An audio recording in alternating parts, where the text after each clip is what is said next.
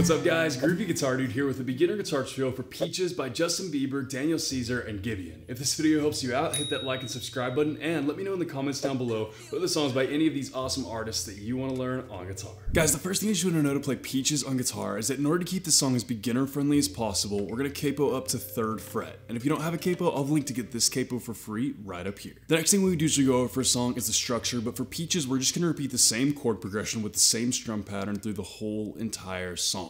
So you don't need to worry about the structure for this one. And the last thing that you want to know before we dive into Peaches is the 4 chords that you need to play this song. The first one is D sus2. The next one is A over C sharp. The next one is B minor 7.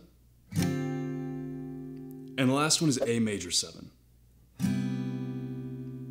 And I'll have chord charts for all of those in the pinned comment below for those of you who need them. And with all that in mind, guys, let's dive into Peaches. Oh man, I am totally digging this song right now. It's got such a cool groove, has those 7th chords, which I absolutely love. So fun to play and very beginner friendly as well, because we just have one chord progression and one strum pattern that will repeat through the whole entire song. Super beginner friendly, nothing too crazy going on here. So let's take a look at the chord progression that's gonna repeat through the whole song. We're gonna start with that D sus2 chord.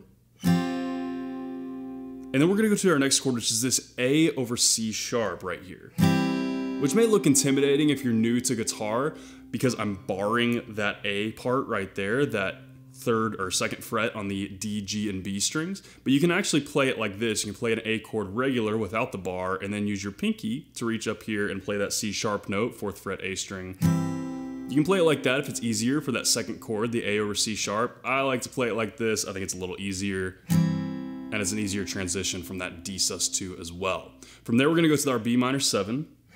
Pretty standard there, nothing too crazy, just a standard B minor 7. And then we go to that A major 7. Same thing here, nothing too crazy, just a standard A major 7. But it perfectly fits the song, sounds beautiful, and it really, really matches up very well. So, from there, guys, the only other thing we need to know for this is what we're using for our strum pattern. We'll use our D sus2 as our example here, since that's our first chord. For each chord, our strum pattern is gonna be down, down, up, down, down, down, up.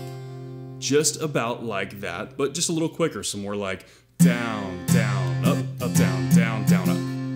Just about like that. And if you want to, you can add just a little bit of chucking, some muted notes in there, some different kind of things like that to just give it your own personal flavor. I'm gonna be playing that strum pattern pretty straight up just to show as an example, but remember, if you're playing this as a cover, be sure to add your own personal flavor to it. Add some chucking, some muted notes, even maybe change up that strum pattern a little bit to make it your own. So, like I said, that's our strum pattern. We'll start with our D chord here and kind of walk through the whole progression. We'll go down, down, up, down, down, down, up, A over C sharp, down, down, up, down, down, down, up, B minor 7, down, down, up, down, down, down, up, A major 7, down, down, up, down, down, down, up. Just about like that, and that's gonna repeat through pretty much the whole entire song. The only place that may change a little bit, and this is again up to interpretation, is some places that it would drop down to just single down strums for each chord. Now, again, up to interpretation, you can totally use that strum pattern through the whole entire song. It'll sound great, but if you want to add a little bit of a mix to this, you can drop down to some single down strums at some parts where the song kind of just gets softer and it kind of just adds a little bit of a dynamic. That would look just simply like this. We'd go down, down, down, down. And if you're familiar with the song, you'll probably know where those single down strums would fit. But we're gonna focus on that strum pattern because that fits for most of the song very well and sounds super cool. I'm a big fan. So, with all that in mind, guys, like I said, nothing too crazy here, just a chord progression and a strum pattern repeated through the whole song. Super cool feel, love those 7th chords, really stoked to share this one with you guys, but a couple times through that chord progression and strum pattern that repeats through the whole entire song, Peaches will look about like this without me talking.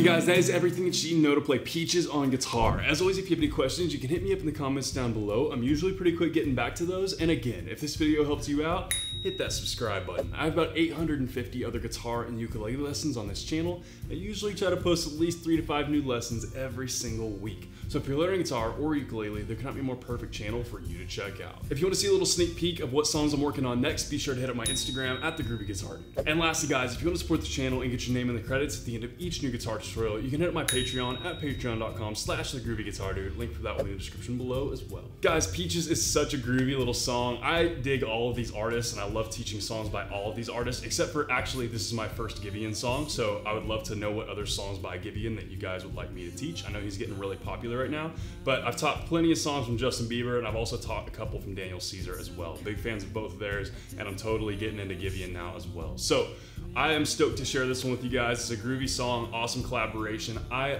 love the chord progression in this song. It has some of my favorite chords in there, especially those 7th chords, especially that A major 7th. They're just, man, such groovy, vibey, jazzy chords, and I love the feel of those chords. So this just has such a natural groove to it. That strum pattern sounds maybe a little funky, and with the spacing there the way that it is, it may sound and look kind of funny and kind of tricky to get down, but what you really got to do with this is just kind of fall into a groove. Like play along with the song and play along with it and kind of experiment with that strum pattern or a similar strum pattern until you just kind of fall into that natural groove and natural rhythm, because this song has a lot of that. It's just this natural kind of groovy, borderline kind of jazzy kind of song a little bit, and that's the kind of feel I was going for with that strum pattern, was to try to match that feel up, and I think it hit pretty well. So guys, like I said, awesome song. I'm really digging it. This is one of those that, like, I heard it when it first came out, but I didn't really I was like, it doesn't have a ton of guitar in it. I wasn't sure if I was gonna teach it. I got a lot of requests for it. I got friends and family sending me this song, and I was like, okay, I have to teach it. And so the more I listened to it, I actually was like, okay, I totally dig it. Like I said, those jazzy 7th chords, I just kind of fell in love with it. I'm totally digging it, and I'm totally hooked on it right now. So I had a lot of fun learning this song. I hope you guys had a lot of fun learning as well, and I hope you have a wonderful day. I'll see y'all soon.